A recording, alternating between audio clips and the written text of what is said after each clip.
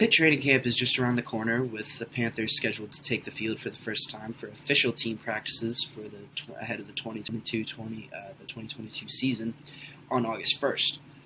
One of the biggest storylines surrounding this team right now is the quarterback battle, which some people have already declared over in a lot of ways. Nicole Arbach of The Athletic is one of the more prominent names that has pretty much already anointed Kedon Slovis as the starter for Week 1 against West Virginia.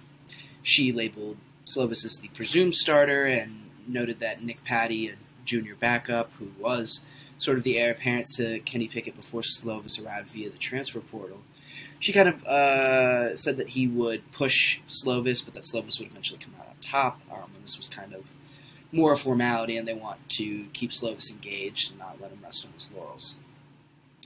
I think that's a little dismissive of Patti, who's been really solid in the game action that we've seen, and all the game action that we've seen from him has been,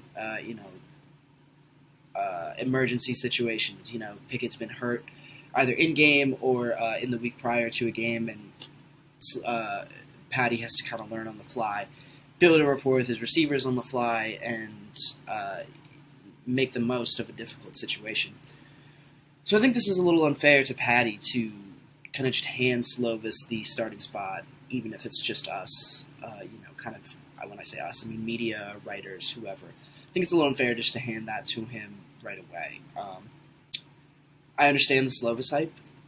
He was a blue-chip recruit coming into USC, played really well his freshman year, and I'd argue played decently enough in the 2 years following. He was in a tough situation at USC, institutionally and on the field.